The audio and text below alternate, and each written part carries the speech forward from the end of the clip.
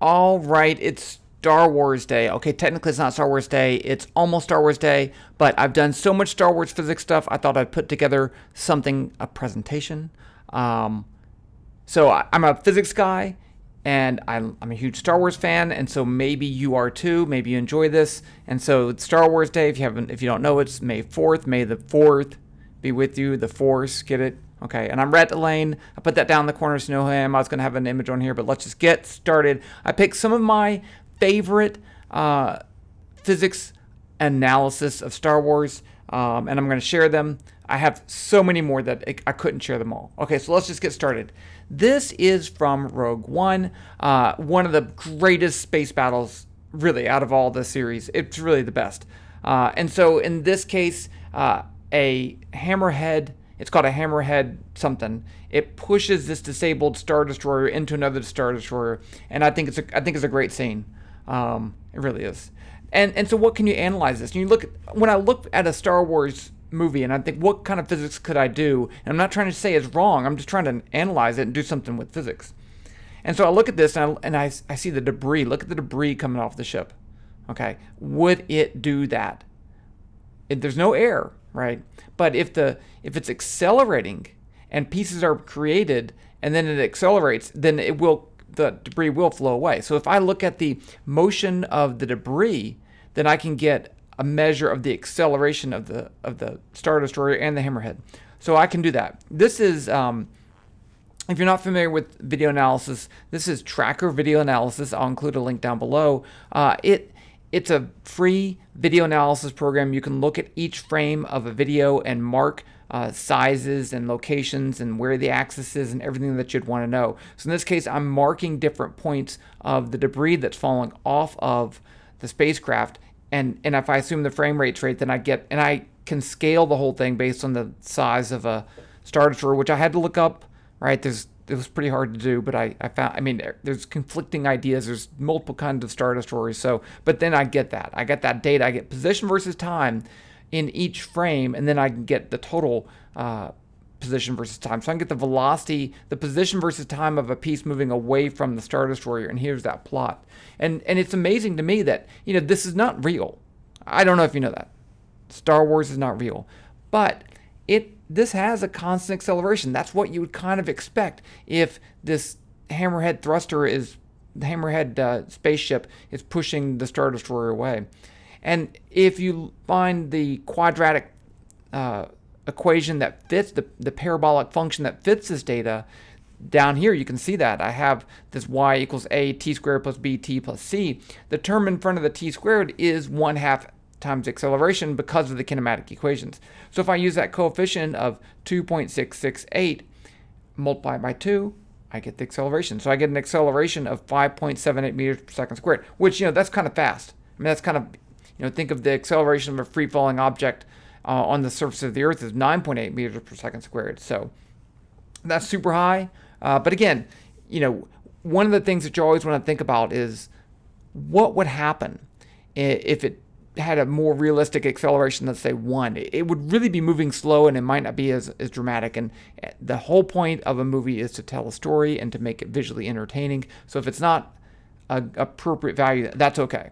Okay, but anyway, we can actually do more than this. We can model a Hammerhead pushing a Star Destroyer, and that's what I'm going to do. And so with this, I'm going to use a numerical calculation, because there's actually two things that are going on with the thrust from the Hammerhead. It's not only pushing the Star Destroyer, but it's also rotating it. Okay, so this is if I break the motion into small time steps, I can calculate the thrust force, which is not constant. Okay, the magnitude of the thrust is constant, but as the Star Destroyer turns, the Hammerhead turns too. So I need this vector thrust force, and what I'm going to do is actually have that Hammerhead as a vector in-hat is the direction of the Hammerhead. And so if I take the magnitude of the thrust multiplied by that unit vector, I get the thrust vector. Now I can, with that thrust on the Star Destroyer, I can update the momentum. And here's the trick.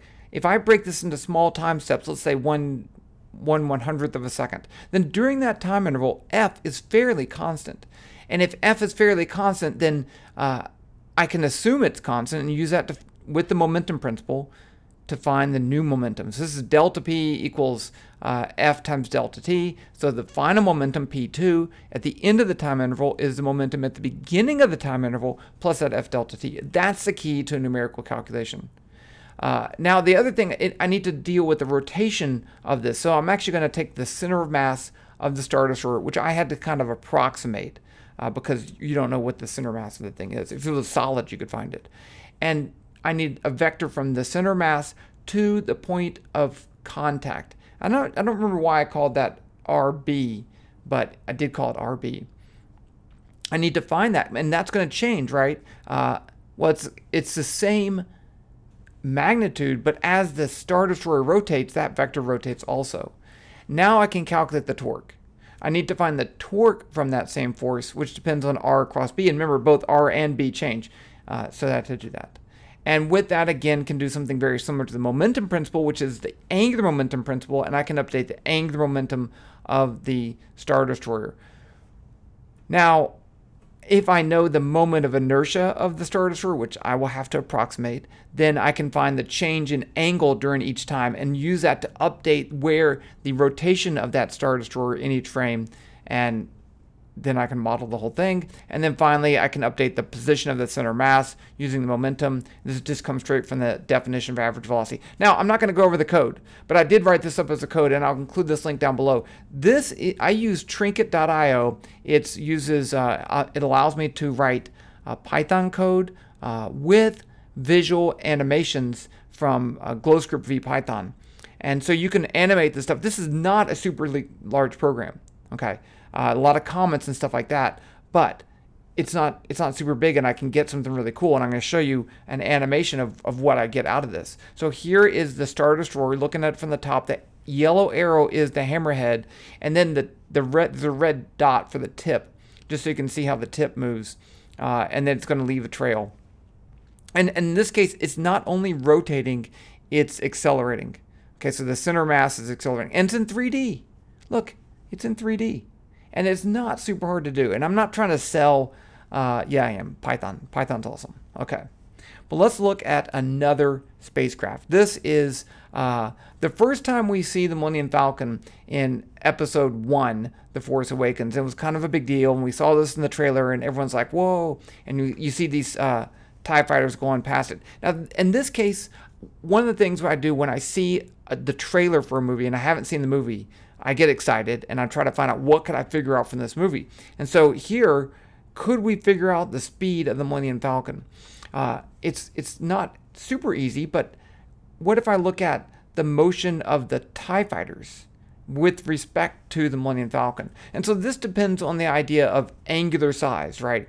If I know the distance to something, which I don't in this case, I could find the angular size that it subtends as viewed from some camera, which is not even a real camera. So, but in this case, let's say I know the size of a TIE fighter, which I can look it up. And I can measure the parent angular size as they move closer and closer, then I can use that to calculate the position. Now, there's some tricks here, right? Because what's the angular size of the whole frame? You don't know what camera it was filmed. You can either guess, or what I did was to use the size of the Millennium Falcon and estimate how far away that was from the camera to get the angular field of view of the camera. Then I can measure angles on the in the frame to get the angular size of the TIE fighters, and then from the size of the TIE fighters get their position. Yes, I know that's a lot of stuff, and I did all that for you. And this is what I get for those two TIE fighters. There's not many frames that you can see them, but you can indeed see them, and their position is getting closer and closer to the camera with time and fairly constant rate, which again, I'm really kind of surprised. And so then if you fit a linear function to position versus time, the slope of that line would give you the velocity. And so here, one TIE fighter is at 383 meters per second. The other one's at 418. So let's just call it 400 meters per second. That's with respect to the Millennium Falcon. So I don't know. I mean, the Millennium Falcon could be going 100 meters per second, and the TIE fighters could be going 300. But, I played, what was that game? The Millennium Falcon game. Oh, man, I forgot it. There was TIE Fighter, and then there was X-Wing, and then there's one where you fly the Millennium Falcon. Well, I played that, and it's probably around the same speed as the TIE Fighter. So I'm going to say they're going the same. So that'd be 200, 200. The approach speed would be 400, and that's what I'm going to go with. I'm going with the Millennium Falcon at 200 meters per second. Now, we can do something cool. Here is the same scene, but you'll notice it's heading down towards the ground, and it pulls up. It levels off. And so the question is, if it's going 200 meters per second, how many G's is that? What's the acceleration in this move? So this is one of the features of tracker video analysis. When I mark the locations of things, I can rotate the axis, the reference frame, and then I can say, okay, export a video with a stable axis frame, and so it rotates the video around to keep the axis stable. And I just think it's kind of cool. So kind of undid that weird rotating effect. It's just fun. Okay, so as you probably know, turning is accelerating. If I have a velocity going down and then later it's going horizontal, then I have a change in velocity.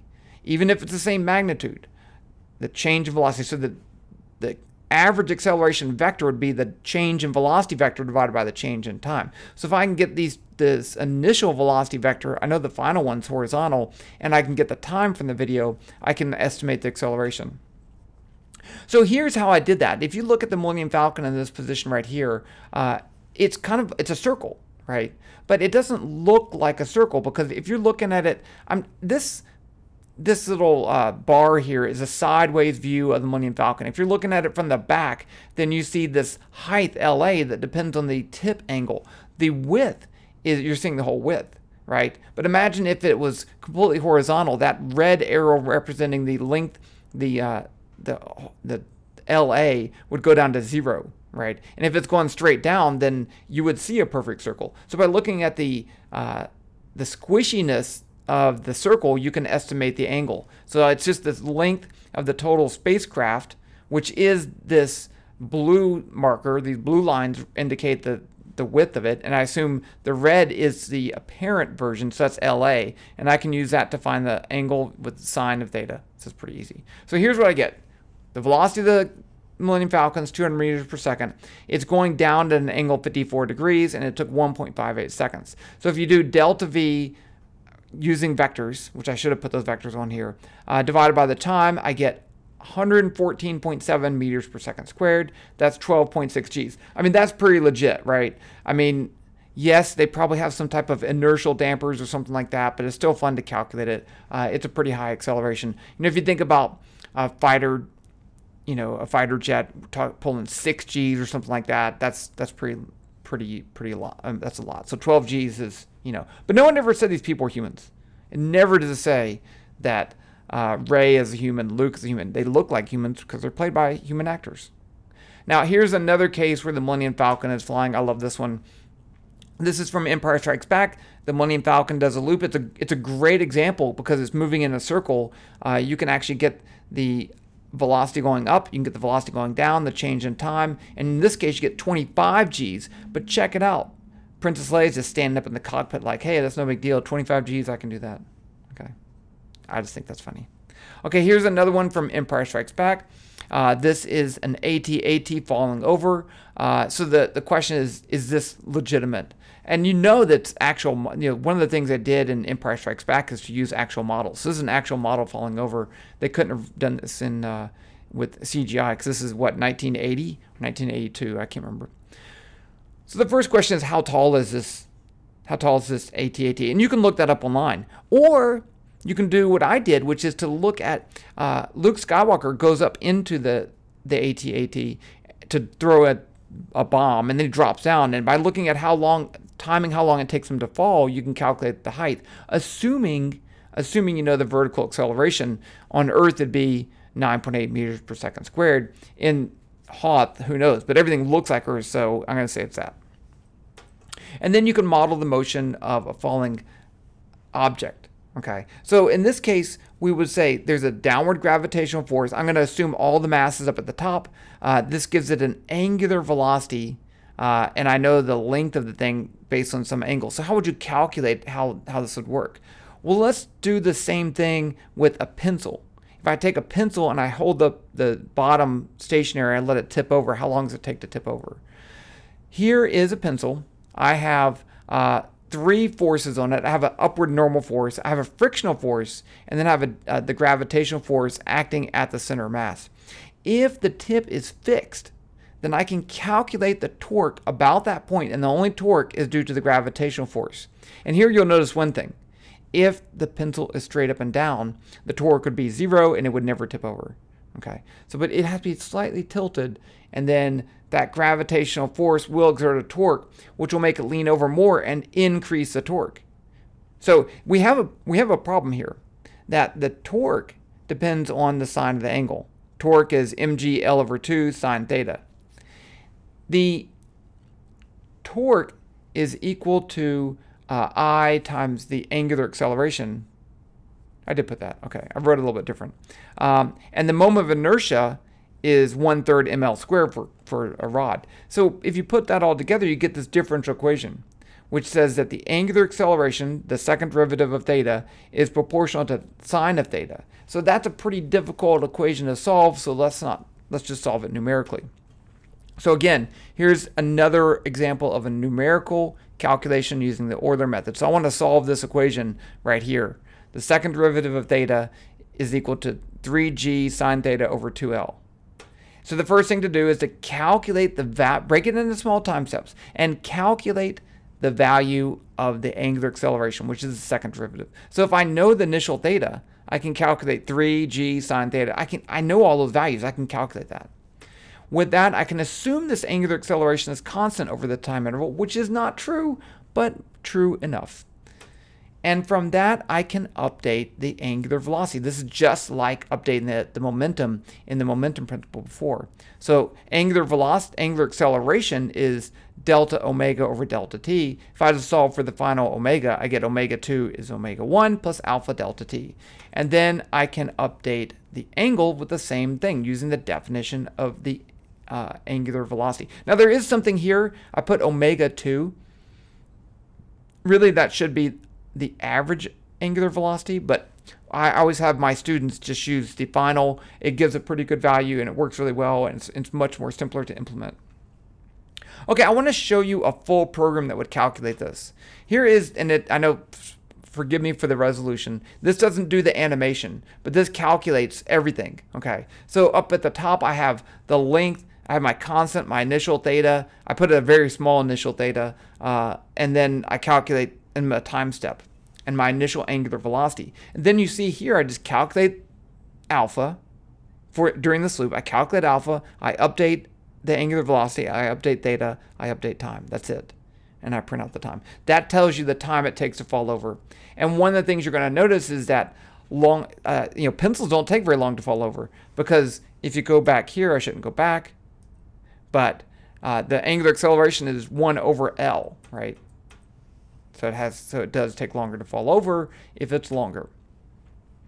Okay, so here is some models for 4 different heights of AT-ATs, 12, 11, 13, 18. And then I also have the data from Empire Strikes Back, the dotted points. So from this, it looks like the falling AT-AT is maybe at 12 meters, which it was not 12 meters. I promise you it was not that big. That's huge. Okay. It is, it was probably a smaller model, and what they did was they let it fall over, and then they slowed down the time that it took. So they did it in slow motion, and that makes it look bigger. But it's still not as big as it probably should be. It should probably take a little bit longer to fall over, but it's not a terrible job. Okay, but here you can see that longer things do indeed take longer. Taller things, bigger things, take longer to fall over. Okay, moving along, I'm still in Empire Strikes Back. There's a ton of great stuff in here. This is Luke Skywalker, and he's learning to use the Force, and he's doing a one-handed handstand with Yoda sitting on one of his feet. So this is a great center of mass problem. And a center of mass has to do with torque. And I'm going to show you that in just a second. So, but we need some assumptions. First, I'm going to assume Dagobah is like the Earth, but you don't actually need that, because a lot of these center of mass problems, the gravitational field cancels out. Okay, and then I put a joke in there. Really, I just want to use the joke Dagobah is like the Earth but without Wi-Fi. I don't know. It was funny at the time. Maybe it's not funny. So then Luke is a normal human. I can estimate his height and his mass. I mean, he's based off the human called Mark Hamill. So, you know, there's that. Then the Luke Yoda system, okay, has two forces acting on it. If I assume that he's just doing a normal one-handed handstand. And those two forces are the gravitational force pulling down and the ground pushing up. And if he's stable, then two things should happen. One, the net force should be 0, and 2, the net torque should be 0. So here's how we relate this idea of center mass. If I have two masses, they each have a gravitational force acting on them. If I pick some particular location, which we call the center mass, then the net torque due to the net force due to these two pieces acts just like it's at this center mass. So I can push up at that center mass such that in this case the total torque is 0. And that's the key. That's at a location that if I push up, then the total torque would be 0. So it's just like gravitational force is pulling right down there. So that's technically, it's the center of gravity and the center mass are the same if the gravitational field is constant. Okay. So, but what about the center of mass of a human? This one actually was quite difficult to find. I mean, what's this? If you want to, a lot of times we say the center mass of a human is at their belly button. But what if they're not? What if they change their position? What if they pull their legs up? What if they hold their arms out? In that case, it's more complicated. So I broke a human into 5 pieces. Arms, the torso plus the head, because that's going to be fairly constant with respect to each other, and then the legs. And so each of these pieces has a center mass. And, you know, what's the center mass of an arm? Where is it? And what's the mass of the center arm? Unfortunately, a lot of this data is from cadavers. So I know it's gross, but they would take a cadaver and, you know, just look at the arm, you can find the center mass. So I'm use some data like that to get these values. They didn't give 5 values, they gave more than that. So I had to kind of like combine things together and find multiple centers of mass. So, but now if I know where these centers of masses are for the different positions, and I move my person into different positions, I can calculate where those are. So these are all measured with respect to the beginning of the position. So I have the distance from the top of the arm to down is the center mass, and also for the legs. And then the center mass of the torso is from the head. So here you go. Here's a little user tip. Tracker video analysis is great for this, even if you're analyzing a single frame, because you can scale the whole thing. I put the scale of Mark Hamill right there.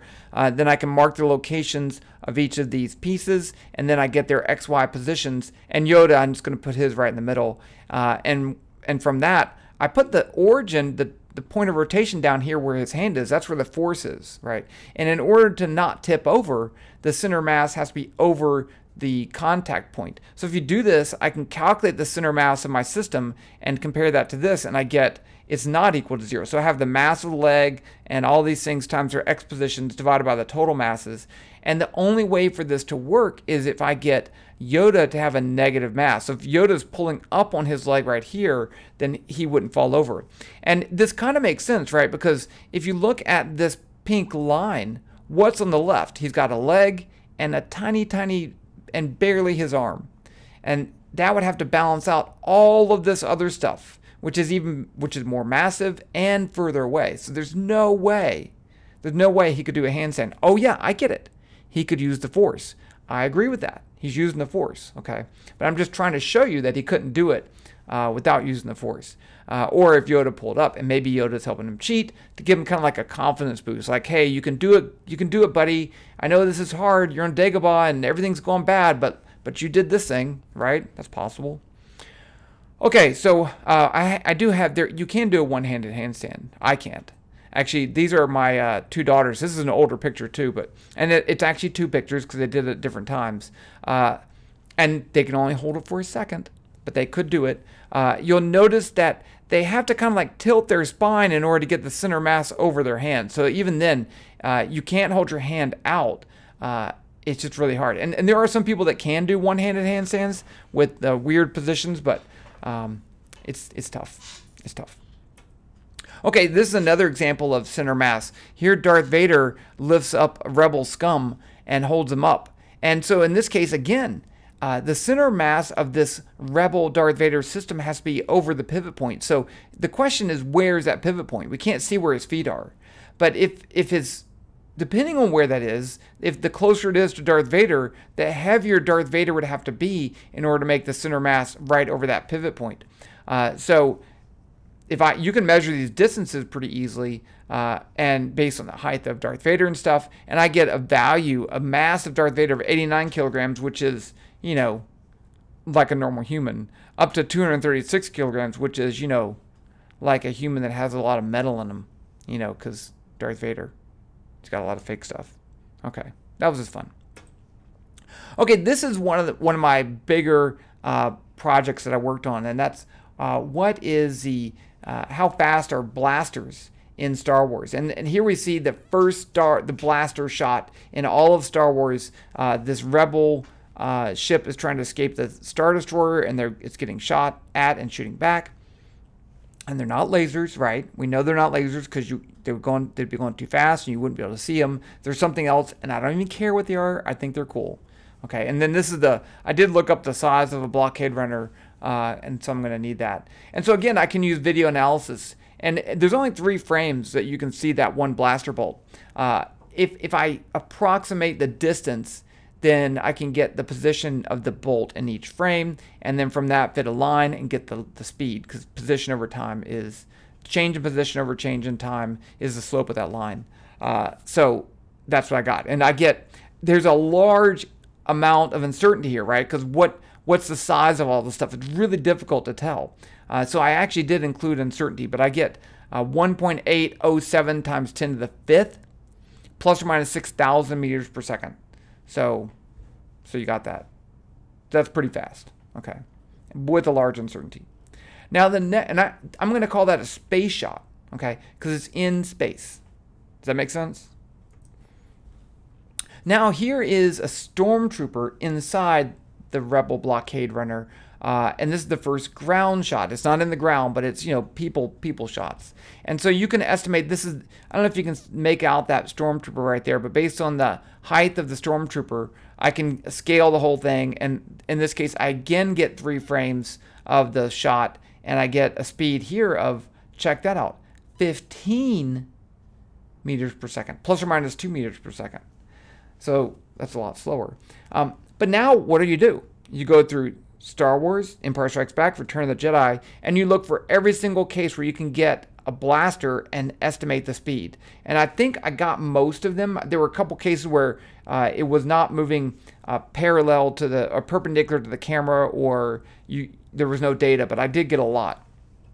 And so if I collect all my shots, I can make the following histogram. This is ground-based blasters. So, you know, this includes the speeders shooting in Return of the Jedi. This includes, you know, someone shooting a blaster gun or something like that. And if you look at, count up all the speeds of the blasters of different speeds, I get this histogram. And you can see that for the most part, most of these blasters are pretty slow, but there are some that are super, super, super fast over here, over 200 meters per second. So there you go. What does that mean? Who knows? But the average speed I got was 34.9 meters per second. Just as a comparison, a normal Nerf dart is 10 meters per second. I did measure that. So, you know, Nerfish dart speed, faster than a Nerf dart, but, you know, Nerfish. Okay. So what if I include the space-based stuff? Now, in that case, I actually had to make a log plot. So I took the log of the blaster speed to make this histogram, because it's really difficult otherwise. The blasters in space were super, super, super fast, so you couldn't really see it. But these blue things, these purple-blue bars, are from the space-based, and you can see that they are on average much faster than the ground-based. And then I have 2 way over here. You see those 2? They're circled. And I'll give you a second to guess what those are. Time's up. Those are the shots from the Death Star. Okay, so those are like super phenomenally fast. And so you may think, well, why? What if I did this? What if I removed the scale? So if I go back over here, and instead of saying, okay, I know that's 0.72 meters, I instead just say this is 1 frame, right? That's the angular size of the video. And I go and I record the same thing. I record the data, and I plot a histogram of ground-based and space-based shots. And so this would be an angular size per frame. Then you see I go from 0.1 angle to 0.8. I don't remember what the actual units. I think this is the width of the frame. But it's not so spread out, right? And that's because, I don't know if you knew this, but they actually just kind of like draw those blasters on each frame. And so they want them to go across the screen about the same amount of time, whether they're really far away or really close. So if you're in space and you see a blaster going, it takes about the same time to go across the screen, but that distance is much greater, so it's going to give much greater velocity. On a ground-based one, it's going to go across the screen in the same amount of time, but now you're much closer, so the distance is smaller, and it's going much slower.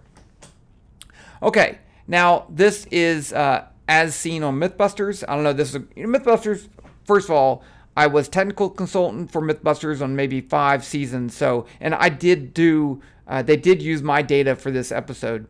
So what they, but it was great. So what they did was to take a Nerf, they made a shooting tennis ball gun, and they calibrated it to 58 meters per second, and that's a little bit, they use 130 miles per hour, which is a little bit faster than my average. But the question was, they didn't want to do 35 meters per second because it might be too easy to dodge. They want to do it in that range of, they want the miss to be interesting, right? You don't want to have something that's just, oh, well, everyone knows that that's not true or that's impossible. They want it in that middle place where it's fun to test. Because MythBusters is all about having fun. Look at all the stuff they built. Look at this studio they built for this shot. That's amazing. And Adam got all dressed up as Han Solo. I mean, it's just amazing. But they did the same idea, and they used my data, and there you go. And so then here's Adam trying to dodge a blaster. The question was, can you dodge a blaster?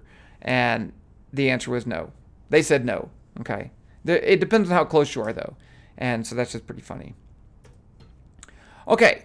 What about Jedi jumps? This is another case where I looked at a whole bunch of data to try to get as much stuff as I could. And so I went through episodes 1, 2, 3, 4, 5, 6, 7, and 8. I didn't do 9 because I did this before 9 came out.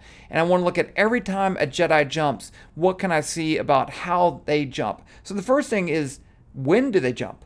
Right? So if you count the number of times a Jedi jumps, and I will go ahead and admit, I did count Jar Jar's jump into the water in episode 1. I mean, he could be a Jedi, right? And also any Sith jumps. And maybe he's a Sith. So you see here that in episodes 1, 2, and 3, there's a lot of jumping going on. Okay. And there was no jumps in episode 4. There's like 1 or 2, and I can't remember the number, 2 in 5 and 2 in 6. And then there was no jumps in 7, and there was no jumps in 8. Okay. I think there are some jumps in 9, but again, I didn't do that. So what data could you get from a jump? Well, there's a whole bunch of different kind of jumps, right? I could start from the high ground and end at the low ground, or opposite, right? So I have to look at the starting position, the highest position, and the final position. And then I can look at the time it takes to get to the highest position, the time it takes to the lowest position. And so if I do this, sometimes I can't see like where they land or when they land. I only have part of it. But as long as I have either T1 and Y2 minus Y1 or T2 and Y2 minus Y3, then I can look at half a jump. And that's what I'm really doing when I talk about the height. It's the difference either going up or down. It doesn't really matter. I didn't look at the full jumps because there's so many that don't have full jumps. And this includes like jumping off of a ledge. That would be just Y2 to Y3, right? So, and this guy, I did the green lightsaber in there for you. Okay, so if you do that, I can look at the height and the times. And so just as a histogram, just for fun, how high did they jump?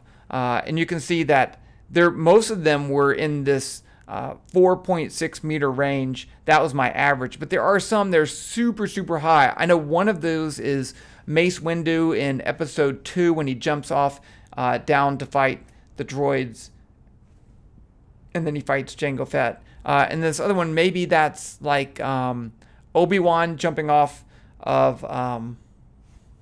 maybe it's Obi-Wan jumping off in episode 2 also. I can't remember.